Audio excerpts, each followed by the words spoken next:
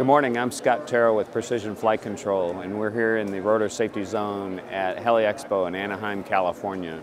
And we're currently flying two Helimods from Precision Flight Control. One is based here at the Rotor Safety Zone in Anaheim, but they're flying using PilotEdge in Santa Monica, California. Through technology, we're able to interlink another helicopter flying out of Fort Worth, Meacham Field with Helicopter Institute. And they're able to interfly in using this technology, and it is a game changer for general aviation.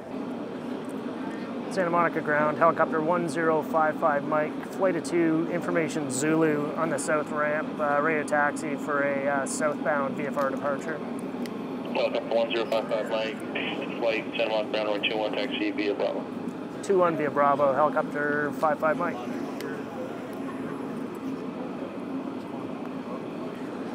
Diamond 10 Foxtrot, turn right heading 010. 10 Foxtrot, right heading 010.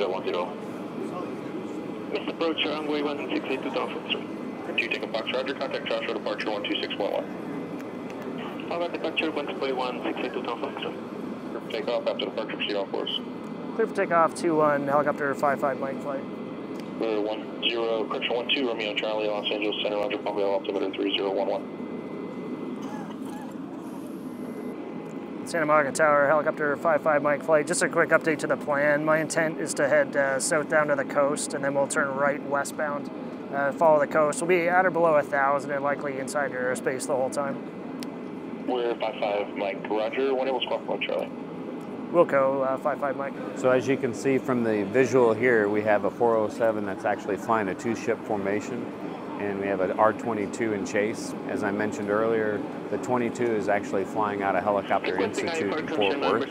We're using PilotEdge, and it's a phenomenal training tool, both with flight following and working with ATC and ATC communications.